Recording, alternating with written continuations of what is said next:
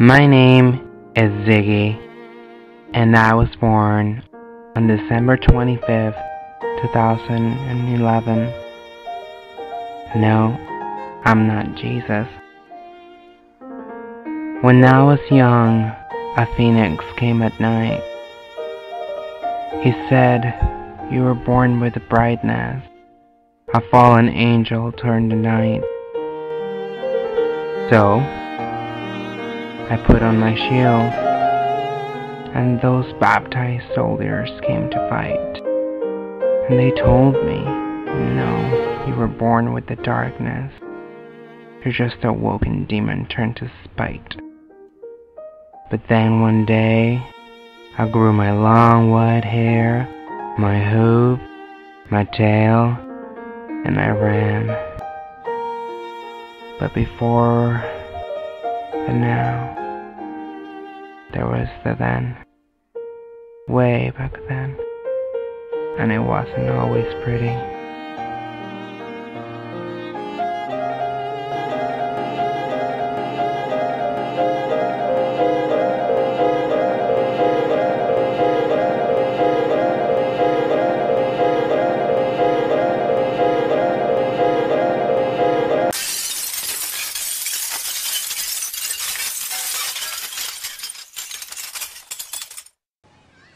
My name is Edgar Villegas Robles, and I was born on October 18th, 1989.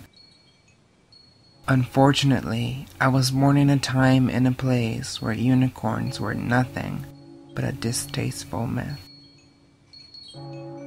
Like Freud thought of castration, you could say that the horn I was born with got taken away violently and with fear.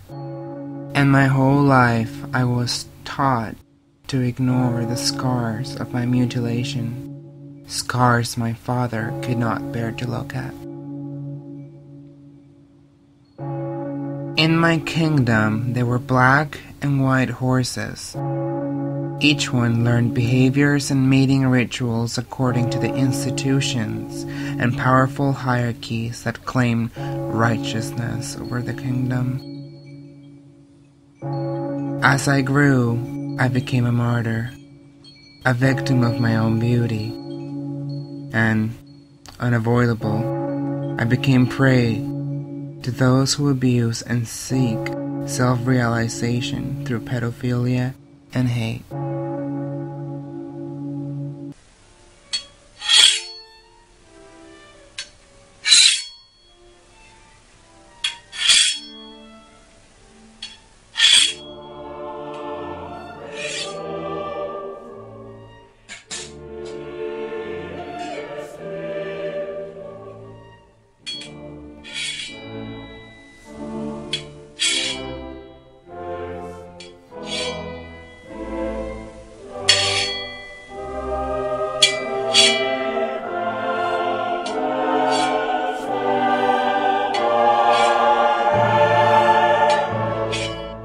I never realized how much darkness had nurtured and grown inside of me.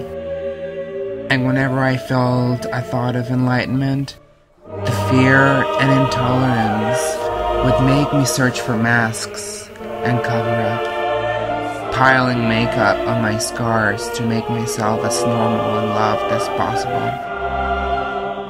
At a certain point, I got tired.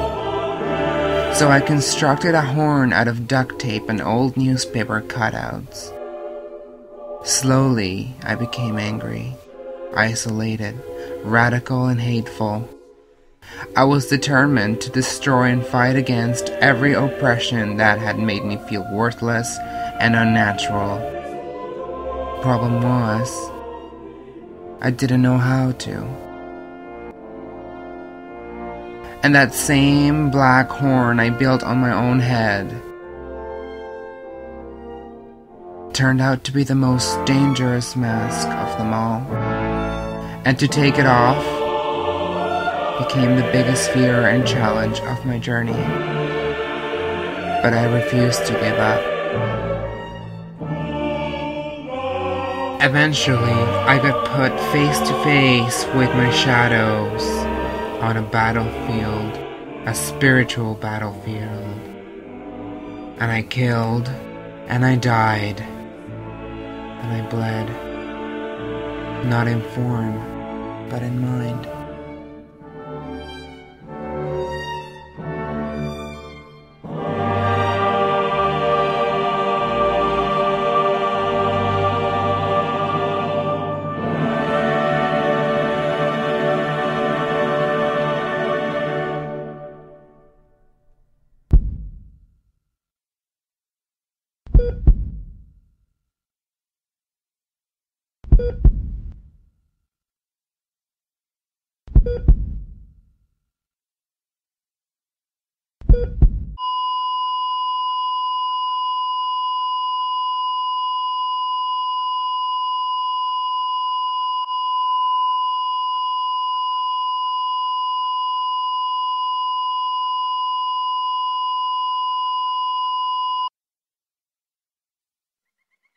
The gap between artistic death and rebirth is a purgatory of revelations and regressions. A utopia constructed that enlightens and transforms our own spiritual DNA. Imaginative mutation is my reincarnation.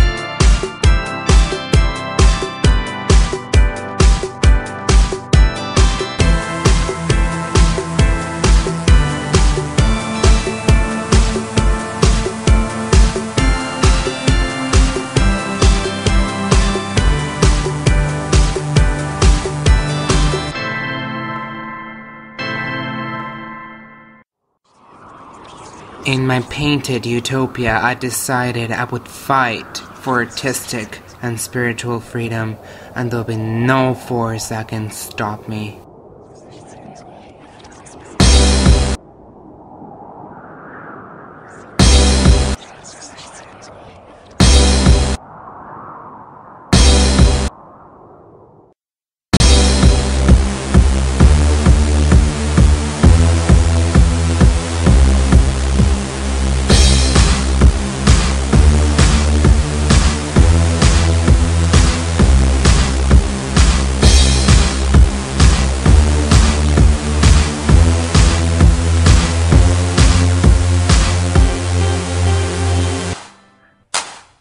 I am born. I rise.